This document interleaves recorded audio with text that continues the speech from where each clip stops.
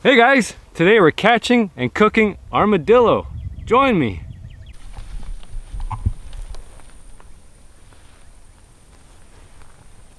There he is. He's way over that cactus to get a team. See him moving. He's going back to the road. He's going back to the road.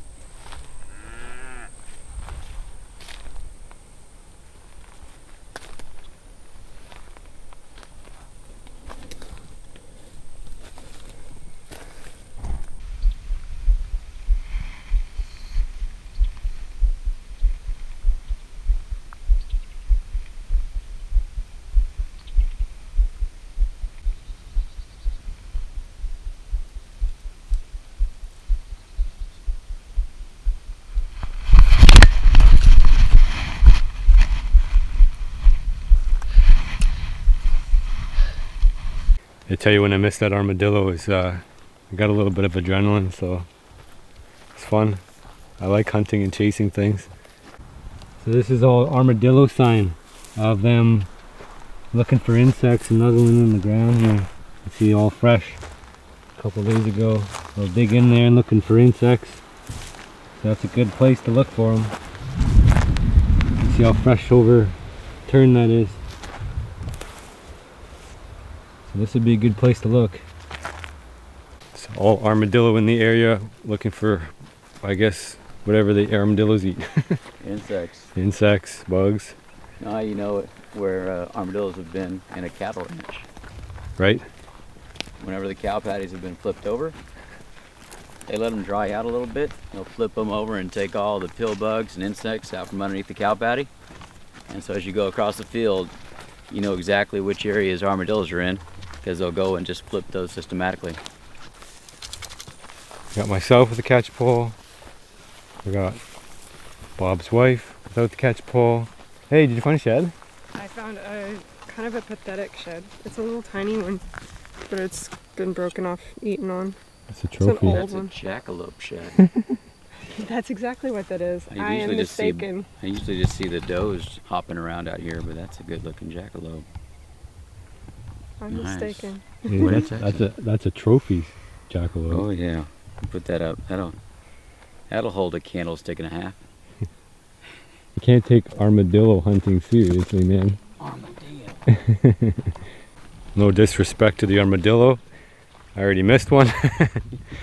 But truth be known, it was my first shot at catching one, so as it goes, there's a learning curve.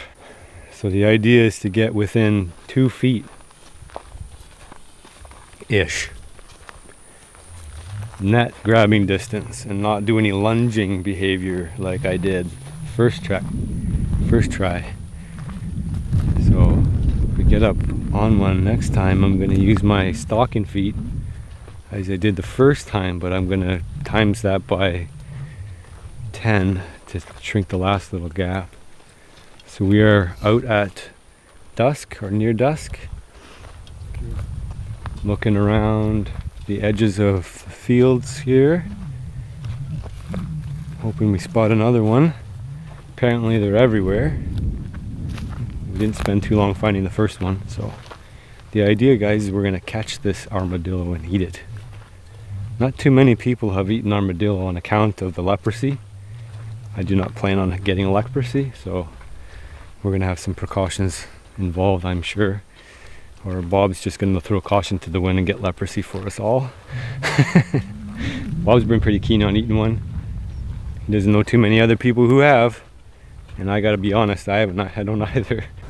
Give it an hour. Once it's completely dark, run roads, check out lights from neighbors. and look for armadillos, because everybody out here, the armadillos get out of control pretty fast and they'll tear up everything real quick. So as a kid, I'd actually call up and ask me to come and take care of the armadillo problems.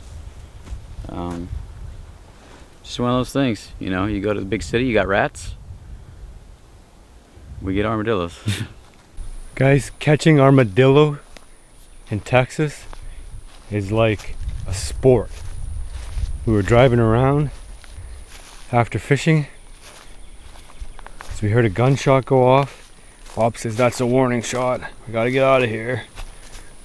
It was nice of them to offer a warning shot. Of course, I got my ears up, so we got out, we drove around, and we noticed some people in the field, or in the front yard I should say. They had the flashlights on, gun in hand, and Sean asked, "What y'all got there?" in a Texas accent. And the people write, "We got ourselves an armadillo." I gotta laugh. I find it humorous. It's such a cultural thing, right? Just you come here and you gotta blend in. So here I am with my net looking for an armadillo. We want to do a catch and cook with it. So we did find, oh, here it is. Here it is, here it is, here it is, here it is. We found a burrow. There's an armadillo hole right here. We know it's an active armadillo hole because we saw the armadillo from that burrow. So what I'm going to do is, they only work around the area about 30 yards or so in a circle. I'm going to wait on top of the burrow for the armadillo to come out, and then I'm going to be able to have an easier chance catching it by blocking off the tunnel, because once it's startled, if it's close to the burrow, what it's going to want to do is just go directly back into the burrow. But if I sit on top of the burrow, I can easily just dart out and grab it. So let's post up. It's right about the time when armadillos start come out. The sun is just hitting the top of the trees. That's prime time armadillo hunting. But they're active all night, but obviously more difficult to hunt. And Bob told me in the mornings that armadillo aren't super active. So I think we're at prime time right now. Let's go see if this guy comes out.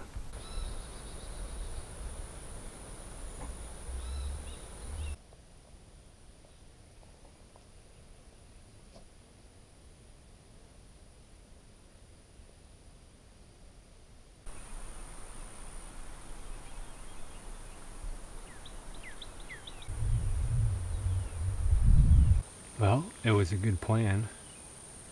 Just spooked up some deer over there. All I had to do was let the armadillo come out, put the net in front, and then when the armadillo tried to come back in, it would go into the net. Maybe he's not here anymore. We got the big guns in. We got Wes S with the gun now, looking for armadillo. We need to get an armadillo, and I've been working hard. It's just not happening. So Wes drove 6.5 hours just to get me an armadillo. He's on the job. He's on the job. Just can't buy an armadillo. I was out last night, I didn't see any. Wes was out last night driving around for 4 hours on his way here.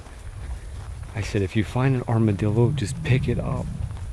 He saw one that was laying flat on its back with its arms in the air. He passed it up. I don't blame him. I probably wouldn't have eaten that one. Man, we cannot buy an armadillo. It was sub-level of fresh. Did it bit you? No, they haul these to their hole. They're stickers. Oh. They eat them. They eat those. Those things hurt. Yeah, they do. Well, so much for that. Yeah, that's something the third graders can keep doing. Those stickers are painful. You know, something keeps biting you. It's probably a stick. It's one of those stickers. Yep. So you got to take it off. That is where he's coming from. Stick the gun in there and. No, it's probably not in there anymore. But you know, best of my luck, he'd be sharing it with a rattlesnake. That is a badger den. The difference is it goes back and it sheds dirt off. It's not a shallow thing. That hole's probably at least 7 or 8 feet deep. And it may not be a den. Could be a gopher hole. but that's the one thing that can outdig a gopher. That's a badger. Ready. Get him.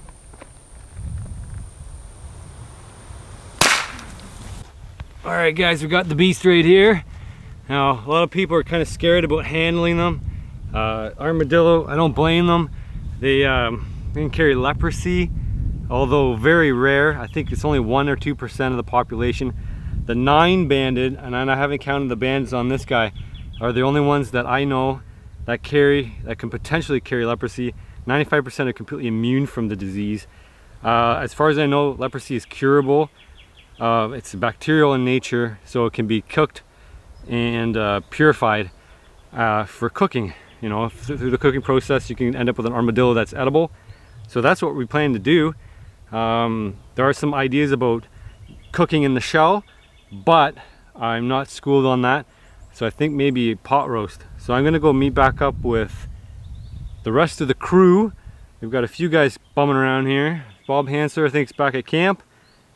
So yeah, let's turn this guy into a meal. I just wanted to take him out here this morning, show you what he looks like, and just enjoy, you know, being out here in South Texas and exploring what all it has to offer.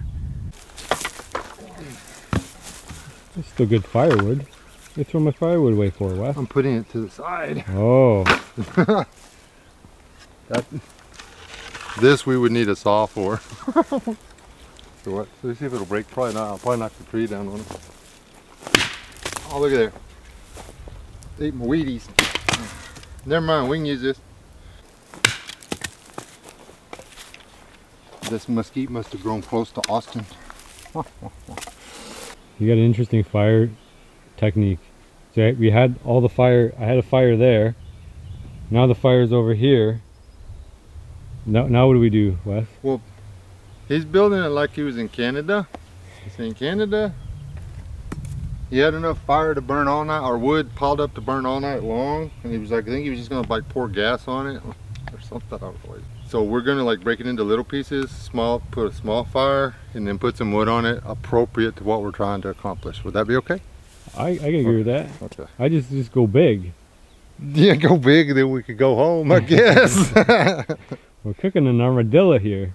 We don't get 2-3 foot of snow every other day here.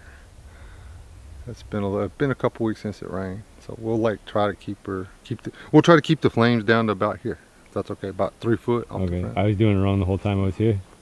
It was way too hot. All right, so the idea that Wes is getting at eventually is we're gonna make a small fire, not a big fire. Yeah, that's okay. All my fires have been pretty big here because it's the woods everywhere. Just as they say, chunk it on is like chuck it.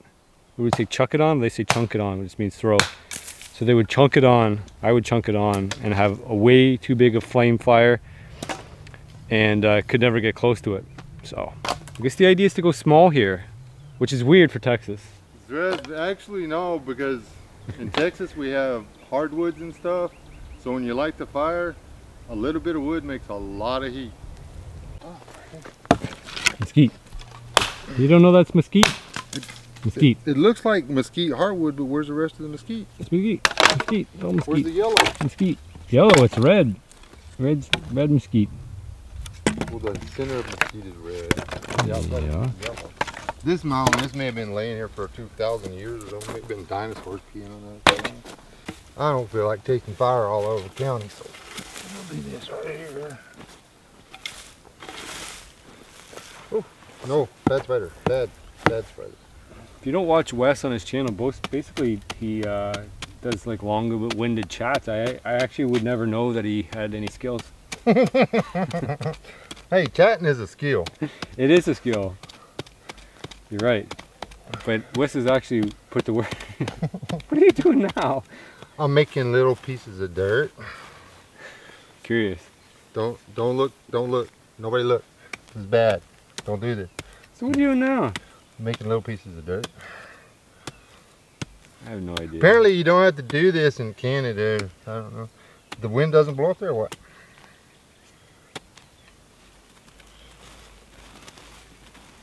I have no idea what's going on. You could dig a pit now? Not a pit.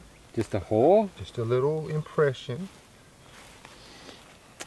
I'm just gonna go with this. Just go with it. I was gonna assume I might learn something from Wes. Well, he wants to cook something on this. And I want to cook an armadillo on this. so we got to have a place to store some heat, and then put something and put some more heat on top of it. So we need a little dent. A little dent. Okay, so some things I learned from Wes already. The guns that go pew pew pew pew pew pew and shoot lots of bullets don't always result in a successful harvest. Not always. Sometimes a lot of little piglets. It was like trying to shoot a herd of Easter bunnies. It was something else. That sounds about right.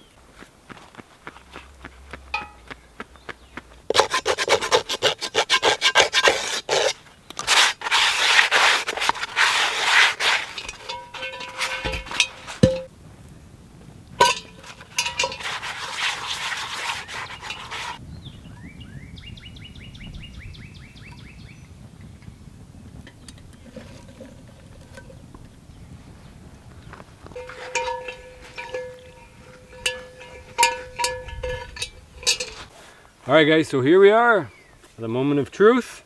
We gave him a quick bath, real quick, and in the mayhem of living off the land in Texas, I actually lost my Grumman knife. It's somewhere re-inherited by the landscape. So Wes is going to expose himself to leprosy and I ain't scared. in effort to learn more about the science of eating an armadillo. So Bob gave us some instruction. He's off pursuit of a hog as we speak. So we're going to cut the outside, both sides, all the way to the front. And the way Bob explained it was at the back here, there is an attachment point up against the backbone. So it's a little piece of cartilage. We got to scoop that out, and then the whole animal should basically separate. If you guys want to watch us kind of fiddle around with this process, you'll have to skip over to my unlisted channel and follow along there. I will tell you that it's probably going to be fairly graphic, and it's not going to be for people who are squeamish. I'm eating them, but I just showed up with a plate. This time I had to show it with a knife, so I'm ready. I've never had armadillo before, so this is going to be my first time. Tastes nothing like chicken. Alright, I'll see you guys on the other side. One chunk, two chunks. My Courtney gloves are officially becoming retired. So if you guys don't understand this running joke, you gotta go back and look. Courtney only. It's a long history on the channel, so I think it's fitting to let them go like this on an armadillo, probably the most dangerous beast we've cleaned so far, potentially carrying all sorts of dangerous parasites, and the parasites will instantly become null and void. So Wes plucked this out of his bag and he said, you got to use this. So it says on here, Rob's rattlesnake rub. Somebody obviously spent a long time making that label. Illustrated by Happy Hair. Happy Hair, yeah. Happy Hair. So is there a story behind this? Yeah, this guy's a brother from another mother. We hang out together. We actually met on my channel, or on BA's channel, and if you don't know Wes, he's a prepper. I'm a prepper slash homesteader slash guy that talks too much on YouTube. Anyway, he sent me this because I nearly stepped on a rattlesnake while doing a live video, and I said I'm killing it, cooking it and eating it. So he sent me something to season it with. So I used it, and it is really good stuff.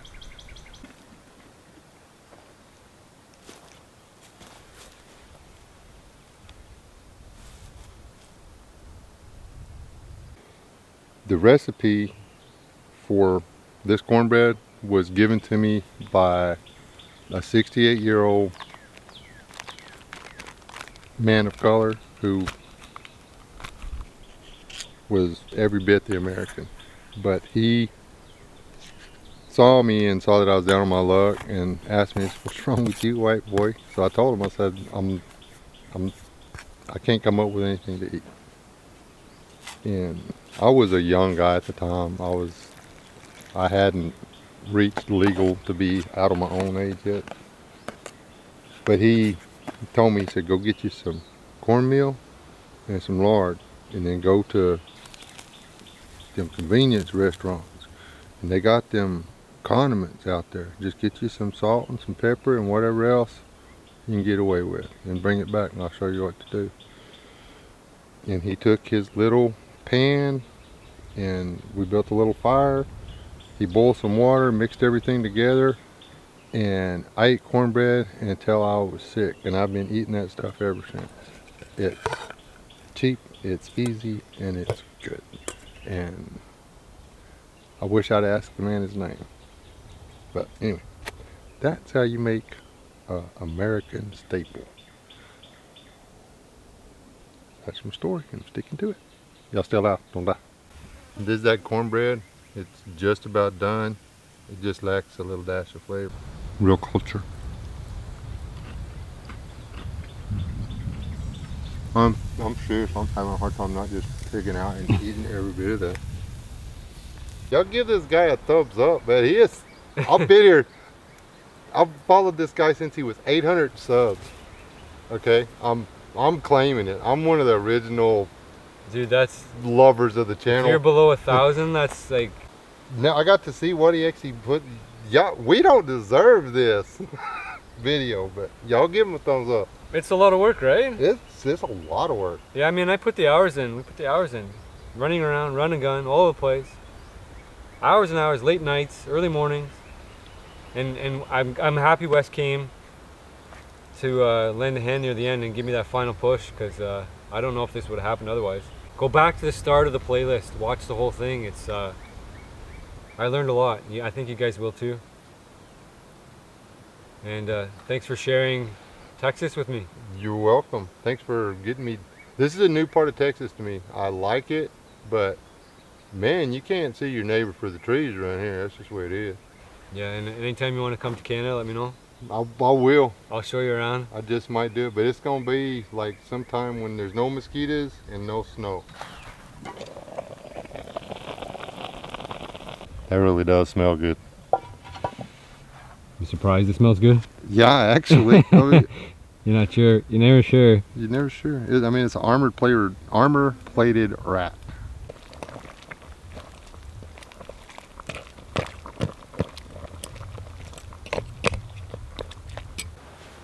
So we've had this on for hours.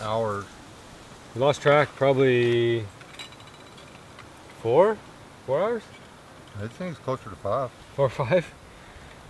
Oh, so it should be done. It should be done. All right, so armadillo for me is one of the ones that makes me wonder about my life choices. Gonna eat armadillo, which potentially carries leprosy. My mouth is not watering. I've eaten it before. I know it's good. Yeah, good. Yeah. It's good. I'm telling you, it's gonna taste good. You got your bushcraft spoon? Go ahead, dig in. My little bushcrafty spoon. I'm gonna grab a piece of dark meat. That's what the meat looks like. Meat looks like meat. It always looks like meat. Should we season it again, or do you think it's good enough? No.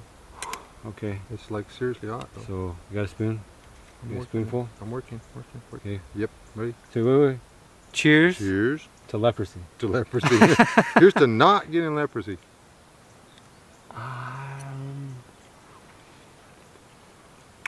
Could use garlic.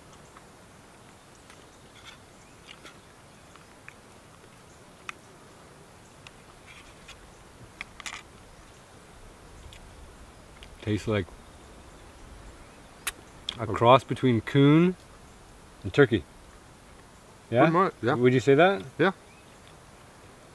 It's not gamey. It's not gamey at all. There's no gaminess. I think it's weird though. It's got like it tastes more like fowl than... Yeah. It's got a bird texture. Yeah, it's definitely got bird. It's bird. It's bird. It's bird. It's not chicken, it's turkey. Turkey ish, dove-ish, dove Dove? type. I've never had turkeys. Pigeon. They're dove. Tastes you know what? I bet. Pigeon? Pigeon. Tastes like armadillo. 100% armadillo. 100% armadillo. I think I need some more spices on there. You do. Because this goes a long way. Like you can down a lot of armadillo in this form. If you find yourself a tuber, carrot. And on the prepper end of it, you got this guy. You can just eat him, or you can open the bucket and get the bag of rice out. Yeah. And you just fed everybody for 2 days. Bag of rice, potatoes, carrots, celery. But if you cook well or properly, then you're not going to be exposed to bacteria. We're pretty clear that the disease, leprosy, I've already got it. Started eating away at my tissues, so I can't think straight anymore. You're gonna blame that on the leprosy? Okay. I'm gonna blame that on trying to track one of these guys down for 4 days. Yeah. Well, I'll give you that one. So we're pretty clear it's a bacteria, and the bacteria is gonna die as soon as it reaches the boiling point. So, I mean, there shouldn't be any leprosy left anymore. Alright guys, so if you're not aware, I've been in South Texas for 2 weeks now, and I'm just wrapping up a few other things, so there's a lot more to come. If you want to support the channel, there's a couple ways. There's actually 3 ways. The free way, the first way is just watch the video, the entire video from the start to the end. If you watch the whole video and you like it, YouTube says, okay, let's promote this video, and then it gets out there into the wider world. If you watch 2 minutes of it and you click X, it says it's a crappy video and it doesn't promote it. That's the free way. Hit the like, multiple comments, share with your friends. If everybody shared the video, all the problems will go away. The second way is you can buy a t-shirt, but be warned, when you buy a t-shirt, 50% of the profits will go to the t-shirt company, the other 50% will come to me, and then there's going to be a nominal fee on top of that for shipping, which goes to the postal company. I implore you to buy a t-shirt if you want to visibly display your support for the channel and have something in return for supporting the channel. The third way is to donate directly. 100% of that money comes directly to me, and then I can use that to support future projects. One of which is going to be season 4 of the Wilderness Living Challenge, where we're going 22 hours north of my house in southern Ontario to Woodland Caribou Provincial Park. We're going to fly into Back Lakes, and we're going to be doing a whole lot of fishing. So we're probably going to be using some staple items to make up the caloric deficit what we can't make up from hunting. So I think that will be a little bit of an eye-opening exercise. So if you guys are enjoying this, as always, you can subscribe or not. I don't care.